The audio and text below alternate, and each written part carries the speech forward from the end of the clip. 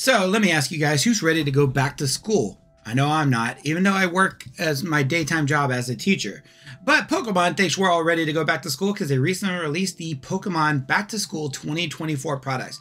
Now, they released 4 separate products. I did the collector's chest in a different video, so you can go check it out on my channel. But I am going to be reviewing the other 3 products here today. Starting off first with the 2024 Pencil Tin. Now, one thing I'll say about this Pencil Tin right off the bat, if you're a sealed collector, having one of these on a shelf is pretty. I really like the Charizard on the front there.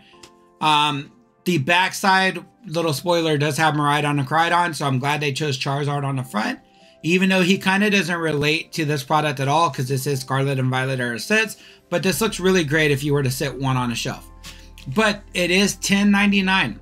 MSRP is $10.99, and it only contains 2 booster packs. So essentially, if you think of the booster packs being retailed $4.49 MSRP, that means you're paying $2 extra for this Pencil Tin.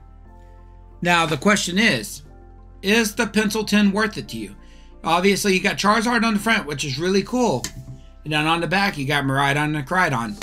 Is this pencil case right here worth $2 extra for you? And then you also got to consider the packs inside. You got Twilight Masquerade and Temporal Forces. So are these packs worth their full MSRP value to you? Is Temporal Forces and Twilight Masquerade worth $4.49 each? And then if you do say yes, is this pencil case worth another $2 to justify the $10.99 price tag? That is something for you to decide while watching this video. But what we're doing today is not only are we reviewing the product, we're going to see if the product can give us fire pulls. Now, on live stream, I had somebody open up some of these products and they were getting 2 bangers per item. Let's see if we can do the same. Let's see if we can get some big hits out of our packs today. We're going to start off with Twilight Masquerade in hopes of getting that Eevee or that Perrin SIR. I really need Perrin to finish up my SIR collection, so that would be nice. But Eevee is always a good card to add too. Unfortunately, it does not look like we're going to get an illustration rare of any sort, and neither are we going to get a double rare or an ultra rare. That's fine, because now we got Temporal Forces. I'm still chasing that Gouging Fire EX SIR or that Morty's Conviction. Either one of those would be nice. So let's see if we can get something good out of this Pencil Tin.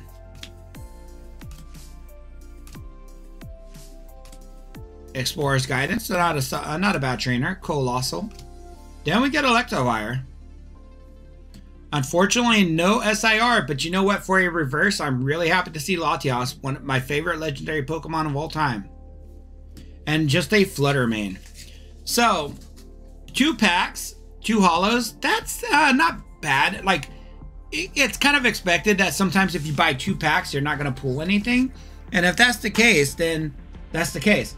But spending $10.99 MSRP for this product to not get anything, it kind of hurts. Especially because I probably could have gotten these packs for like $4 each from my local card shop. So I probably could have saved $3 buying those packs individually. Now, once again, if you need the Pencil Tin, worth it. But if you don't need a Pencil Tin for any reason, and for most people, I can't see why they would need one, then maybe this is a pass. But for $9.99 MSRP, you can get one of these. First and foremost, you got the Bellibolt Eraser Blister. This is a full-fledged eraser, and this is a bulky, chunky boy. Comes with a Twilight Masquerade and Temporal Forces pack, and these MSRP for $9.99. So $1 less, which I can only assume is probably because the packaging material plus the eraser probably costs less to make than the Pencil Tin itself.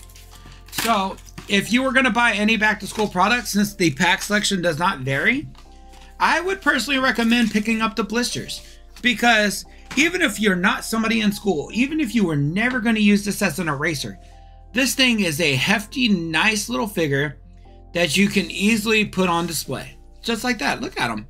He's cute, right?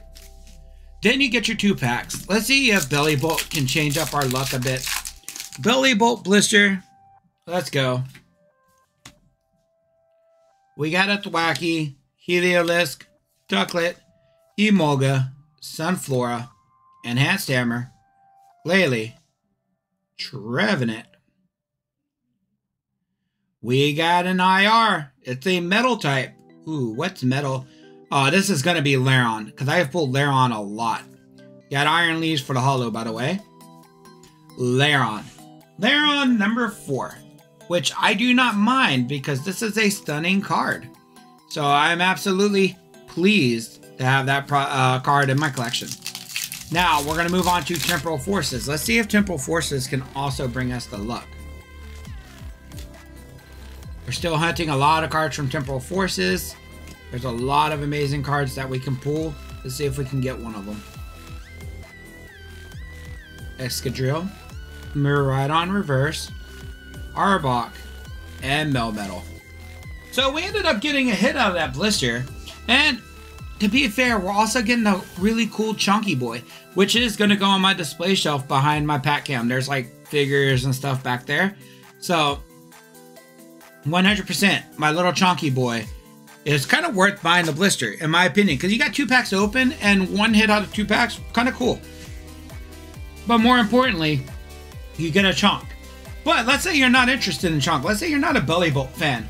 Well, if you're not a Bellibolt fan, but you like Pokemon, I'm going to assume you are a fan of Gengar. Gen 1 Gengar, absolutely awesome Pokemon. Same pack selection, same price as the Bellibolt blister, $9.99 MSRP. So if you wanted 2 packs and you wanted something cool to put on display, this might 100% be worth it. Because you got an awesome looking Gengar. Now, give or take, some of these erasers have seen better days. Still cool nonetheless. And they sit well on a shelf. Look at them. They're both chonks, with Bellibolt being a little bit more chonk, but chonks nonetheless. And then you get Temporal Forces and Twilight Masquerade. Once again, you do get your chance, even albeit a little small, you do get a chance for some beautiful hits, right? So we're going to see if we can get those hits in this pack right here. This is Temporal Forces. Let's see if we can get something. Anything would be nice. Explorer's Guidance. Hey, ironically, we already pulled one of these from the same case of blister packs. Somebody during the live stream opened one up on stream and they pulled an Explorer's Guidance as well. So that's really cool. Explorer's Guidance is a pretty solid trainer card. All right, so last pack. Let's see if Twilight Masquerade can give us 1 hit. Be awesome to end on a banger. Brute Bonnet, Enhanced Hammer, Sunflora, Timber, and a Heartflame Mask Ogerpon. I think the one I'm missing is the water one, but Heartflame Mask is pretty cool looking. I don't know if this is a hot take, because I know I see a lot of complaints about the SIRs, because look, I have one right here. I see a lot of people not like these, right? I personally like the Ultra Rares more than I like these.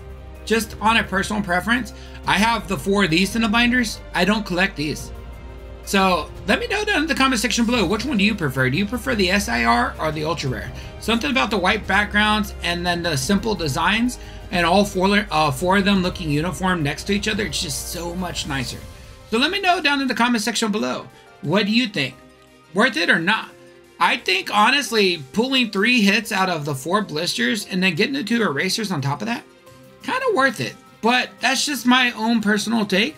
Let me know down in the comment section below how you feel about these products. Are they worth it or are they not worth it? I would say if you were looking for any of these products just to rip, to have a little bit of fun, I'd personally recommend the eraser blisters over the pencil tins.